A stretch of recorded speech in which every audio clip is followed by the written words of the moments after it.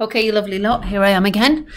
And hopefully you will be joining us with the Zoom, or you might have already had the Zoom and will have already been through this, but just in case you don't manage to, here we have this week's lesson. So, question number 1, el plato estaba sucio. How is this slide different from last week's? Prizes for the first people to answer that question. Can you spot the difference? Okay, I'm going to take you through these slides. How are we going to progress today? What is it that we are going to do, apart from add a question mark onto that question? And we're going to check that you're able to recall last week's vocabulary and grammar points. Now, you might want to revise it first. That's up to you. But like I said, we're putting something in your head and then we're pushing it right deep down so it doesn't come back out again. We need to keep revisiting this vocabulary as much as possible to help it embed in your long-term memory. Okay, we're going to increase your vocabulary at the restaurant, so we're going to build that. We're also looking particularly at your reading skills. We're working a lot of the time, we're working around a grade 3 and 4, and we'll carry on doing that. But every now and again, we're going to boost your grades up to possible 5, 6, 7 by building up your tenses. So we're going to be doing some tense work today. Not a lot, just a little bit of a reminder.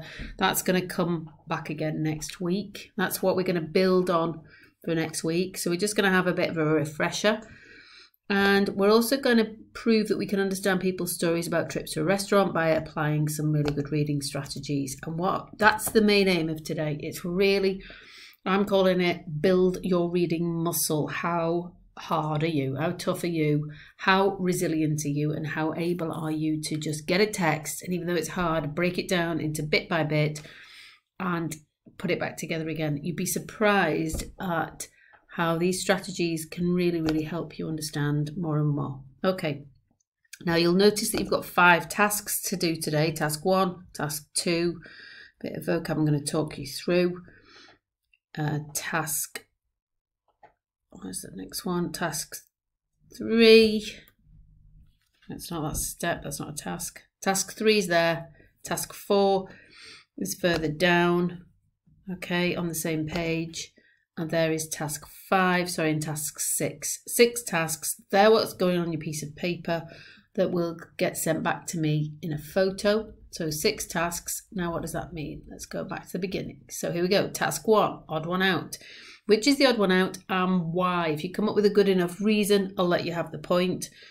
Let's do number 1 together. Jamón, atún, gambas, and pescado. So we've got jamón, ham, atún, tuna, gambas. Yes, prawns, I can hear you. And pescado, fish. Which is the odd one out? Well, I'd say it's ham because the rest are all types of fish or seafood. Okay, but if you come up with another excuse or reason and it's good enough, then I'll let you have it. So it's odd one out for task number 1. That's all vocabulary you've seen before. Task number 2, we're translating these into English. 5 sentences. Remember we did ísimo. What did ísimo mean? That's right, really, really, really. So las gambas, we've just seen them. The prawns are deliciosísimas. Really, really delicious. Okay, so that's number 1 done for you. You have 4 more of those to do on your piece of paper. Task 2, you might need to go back over that. I actually have to admit something that I hate to admit. I was wrong last week. I spelled something wrong. Friísimo is really, really cold. Okay, it's been a long time since I've made a mistake in Spanish, and I hate admitting I'm wrong, but I did make a mistake. That's how you spell it. Please correct that from last week. I will put myself in detention again. Right, this is just a reminder slide. Have a read over it, just check that you've remembered it. You will recognise this from the wall in my classroom, and I'm just going to talk you through that. You know about the verb garden, you know about getting any verb, take the end off and change it for something else to change who and when the action is being done. And we're going to focus on 2 today. We're going to focus on the 2 past. We have the preterite, the did something, and the imperfect, the was, were, used to tense. Okay, both past, right? It's really tricky to understand that, so we're not going to expect to teach you this perfectly while you're in lockdown, but we're just going to keep chipping away, helping you get some clarity around this and understand it a bit better. So let's take this one here. Don't forget to line these up if you're not sure who's what. Let's take the verb hablar. And if you're in the lesson in the Zoom, we'll do this by hand. Hablar, take off the AR, habl, and hablé. I did speak, I spoke. Hablé. You spoke, hablaste. He spoke, habló. We spoke, hablamos. You spoke, hablasteis, and they spoke, hablaron. However, if we wanted to use the imperfect, the used to, same verb, take off the AR. I, you, he, we, you, they. Hablaba, hablabas, hablaba, hablábamos, habláis, hablaban. Practice that. Let's take a different verb instead. So we could use the verb estar, to be. Estar isn't, it used to be. So you could use it used to be. Estaba, estaba, I used to be. You used to be, it used to be, we used to be, yous used to be, they used to be. Estaba, estabas, estaba, estábamos, estabais, estaban. There, I've zoomed in on them. That's the imperfect, was, were, used to. That's for AR verbs. And then we've got ER and IR. So I used to eat. I used to eat chips. Comía patatas fritas. I used to eat meat. Comía carne. I used to eat fish. Comía pescado. You might want to say I'm a vegetarian. I used to eat meat. I don't eat meat anymore. Soy vegetariana. Comía carne. No, ahora no como carne. Okay, used to. There's the endings. Take off this. Add the new endings. And the did, the preterite, the did form. Okay, so I went to a restaurant and I did eat some chips. There's comer, to eat. Fui a un restaurante. Comí patatas fritas. I spoke to my friends. Hablé con mis amigos. We sang, cantamos. We danced, bailamos. And we drank Coca-Cola. Beber, bebimos, Coca-Cola. We did what we did do, what we used to do. Don't worry if that's not 100% clear. If you're in the lesson, we can ask some questions. But in the meantime, just keep going over that and chanting them just to help you get them clearer in your mind. And there's a little screen there that helps you understand a little bit more the difference between the preterite did and the imperfect used to or was and were. Okay, so you can see how these could be really useful for describing a trip to a restaurant. Next slide is the main body of the lesson. So it's about you and your reading skills at a higher grade. Okay, so you look at this and number one, you don't get overwhelmed by something just because it's a big text. I know what you like. You're looking at it thinking, uh-oh, there's loads of words. Take it slowly, okay? Slow down. Just read through. So let's take it step by step. We are building your reading muscles today. Step one, read it out loud a few times. So you will read it literally out loud. If you're embarrassed because your nan's come to visit, then read it out loud in your head. Okay, but it should look like this. Vinimos aquí el sábado pasado, past, para celebrar las bodas de plata de mis padres. You're thinking, I haven't got a clue what this says. That's fine. It doesn't matter. Keep reading it. Keep saying it out loud 2 or 3 times. This is a strategy that will get you really good at reading in Spanish. Trust me. Cuando llegamos, había mucha gente y por eso tuvimos que esperar media hora. So off you go. You'll read that by yourselves 2 or 3 times, preferably nice and loud. Step 2. This is the bit you like. Identify the English words or the ones that are really similar. So, sábado is not really that similar, but let's call it Saturday. Not much here, is there?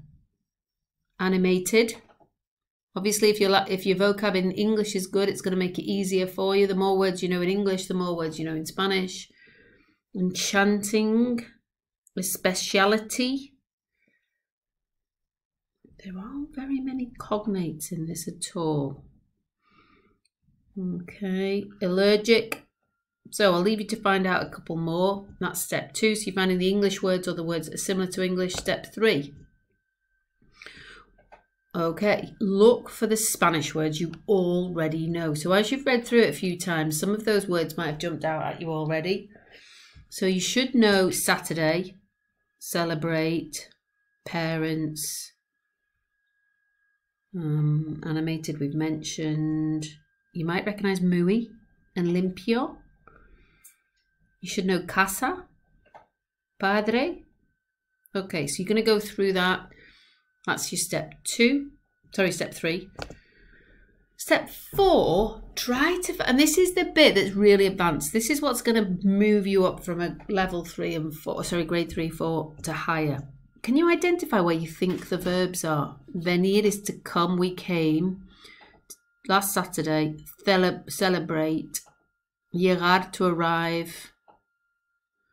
Okay, see if you can find any verbs. Recommend. I'll give you that one. Pedir is to ask for. Okay. Right. So that's step 4. And you still, at this stage, you still won't understand everything that you've read. That's okay. We're going to do a task. So task 3. Right. You're going to find and translate these sentences. Now, this shouldn't be too long because you've already taken too hard. Sorry. To celebrate is there. So you know that silver wedding anniversary is going to be somewhere near celebrate. We had to wait, think about time. He made a mistake. This is the grammar bit. Wait a minute. He made a mistake. He did make.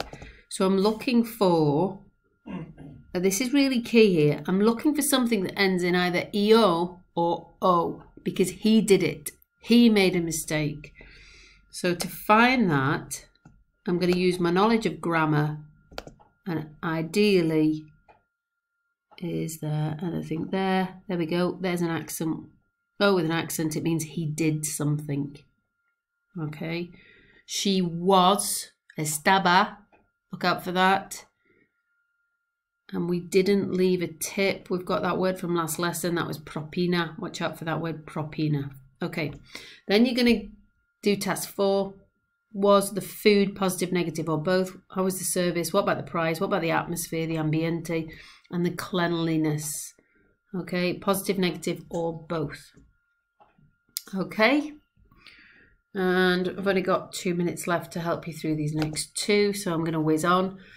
This, task 5, same thing this time. You're going to read it out loud by yourselves. You're going to look for the English words. You're going to look for the words that you already know. You're going to look at the grammar, look for the verbs. You see the había, there's an imperfect ending. Fuimos, we went. Okay, pick out the verbs. And then you're going to do this task 5 is putting those pictures in order. Okay, so give me the numbers for task 5, put them in the right order. And finally, you're going to answer these questions in English. What you will find is you don't have to understand the whole text to be able to answer these questions. Sometimes it is easier, much easier to answer it once you've read the questions than when you haven't got the questions in front of you. You do not need to understand everything in the text to be able to get the right answers. This is about your resilience. This is about you not worrying about what you don't know. It's about taking your reading step by step by step to just answer the questions that you've been asked to the best of your ability. So we're going to aim for maybe 5 out of 8. See how you get on. Okay, and finally we shall meet. If you're in the lesson, then we'll save the quiz till then. We'll see how you do. We'll keep a list of who I owe chocolate to.